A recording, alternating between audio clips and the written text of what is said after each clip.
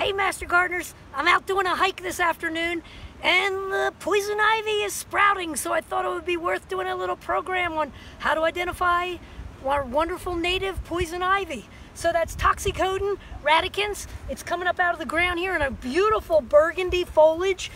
I am prone to getting the rash, so you won't see me touching it, but 3 leaves, let it be. 3 leaves on a vine coming up out of the ground.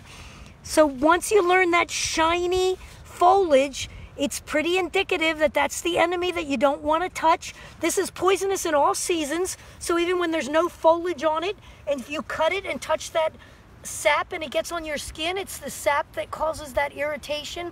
And so if you're using soapy water and you get that oily sap off pretty quick, sometimes you won't get a reaction.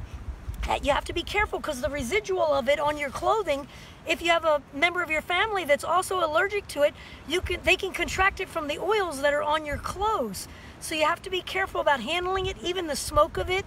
You don't want to inhale that. But another big indicator is the stems as they creep up the tree, they hold on by adventitious roots. So here's some really old stems with these little hairy roots on them.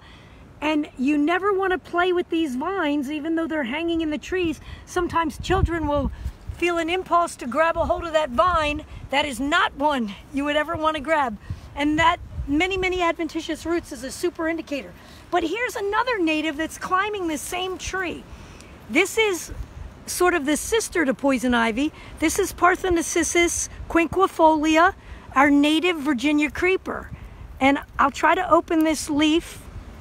This one is not poisonous. It has 5, 1, 2, 3, 4, 5. That's why the species name is quinquefolia. And it's another vine that climbs the tree, but it doesn't have those little aerial roots. Can you see them on there? Those little branched tendrils branching out, and they cling and hold on to the tree. And this is a preferred native vine. I actually let it grow up over in my garage area. The birds love to consume the wonderful little berries that grow on it. This makes a blueberry, whereas that poison ivy makes a whitish berry covered with a waxy coating. But this is a delicious berry for the birds, an incredible fall color.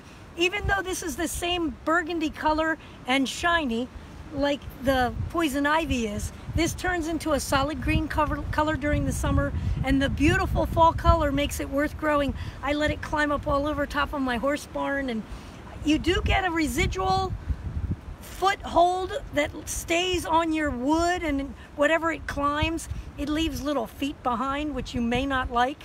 It can stay on there for years and years.